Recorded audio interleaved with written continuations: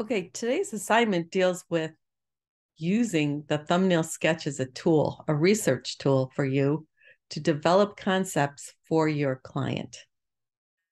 The design process differs from fine art in that it is, as I mentioned earlier, a team sport. You work with a client and you work with users or people who possibly purchase the client's product.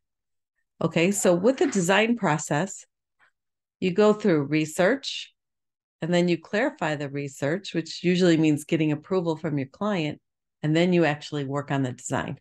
Okay, so you got a couple stages before you actually execute your work.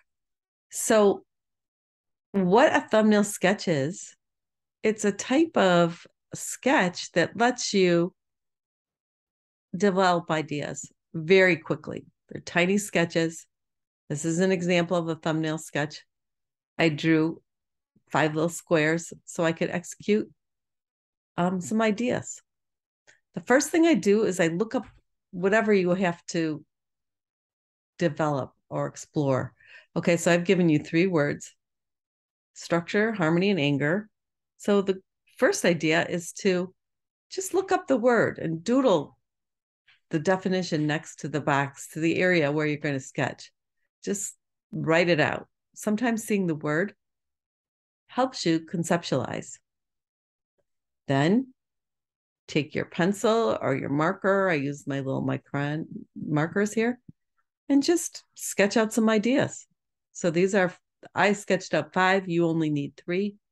You need to upload your 3 ideas for each word to Moodle and to the Facebook gallery to show us. And then when you come back after Labor Day, we're going to execute these in a template.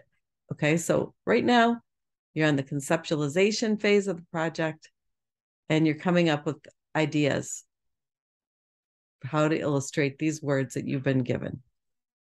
That's it. Thank you.